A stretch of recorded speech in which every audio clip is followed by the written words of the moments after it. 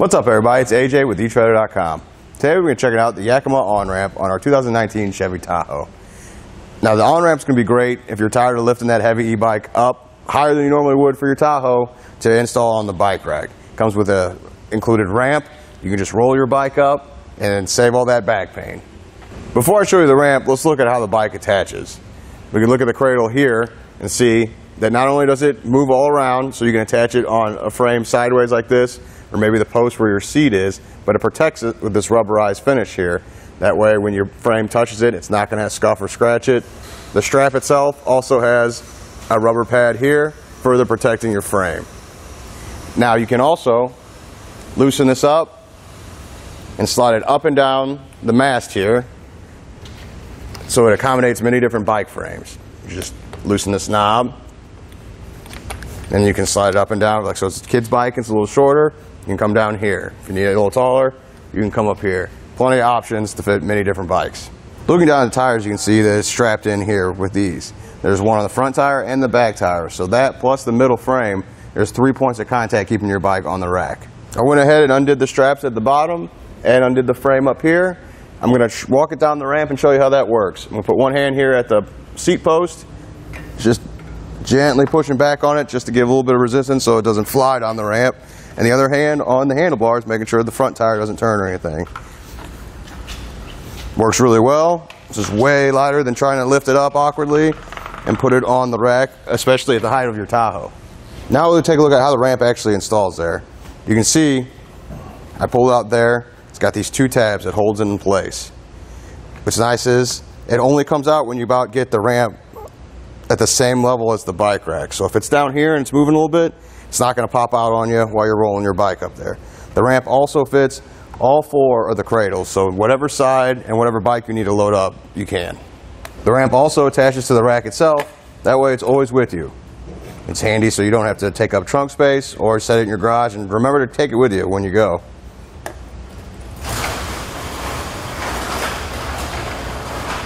The mast also folds down, and we'll do that next, to further make the bike rack nice and compact. I'll come over here and pull this hand knob here, fold it down and out of the way. Now you can see it takes up much less space. We can fold it up against the vehicle and give us more room back here. Before I fold it up though, I want to give you some measurements of how far the bike rack actually sticks out from the back of the Tahoe here. From the back of the bumper to the outmost part of the bike rack, looks to be about 30 inches. Now we'll go from the bike rack to the ground.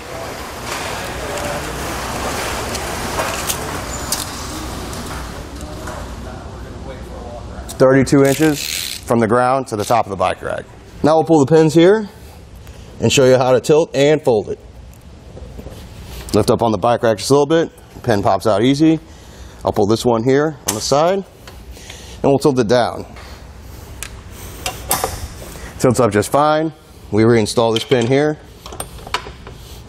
which will fold in place, or hold it in place, I'm sorry, giving you much more room here at the back of the vehicle.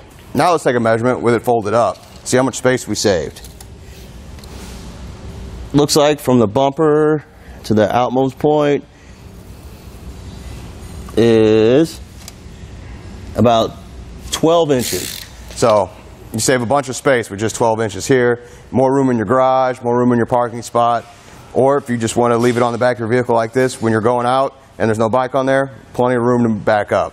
The bike rack fits 2-inch hitches and installs with this anti-rattle pin here. It comes with the tools to install it, and I'll shake it back and forth. You see, it's not going anywhere. It's nice and sturdy because of that anti-rattle pin. Now the only thing I will say is it does not include a lock, but you can pick one up separately on our website. Here in our test course, we'll start by going through the slalom. This is going to show us a side-to-side action, which simulates turning corners or evasive maneuvers.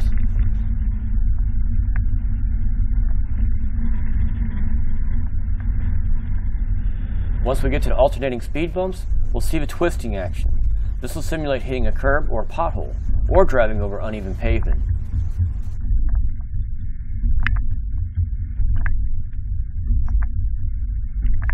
Once we get to the full speed bumps, we'll see the up and down action. This will be like driving in and out of a parking lot, or a garage, or a driveway at the curbside.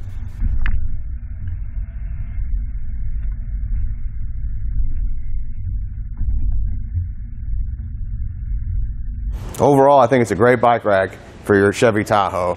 I think the height would make it get a little old, lifting up that e-bike up and over on a regular bike rack. And, you know, I'm not the tallest person either, so this has helped me out with that ramp. I can just roll it up there, save me the lifting, and I can strap it down and be good to go. I hope that helped, and that does it for our look at the Yakima OnRamp on our 2019 Chevy Tahoe.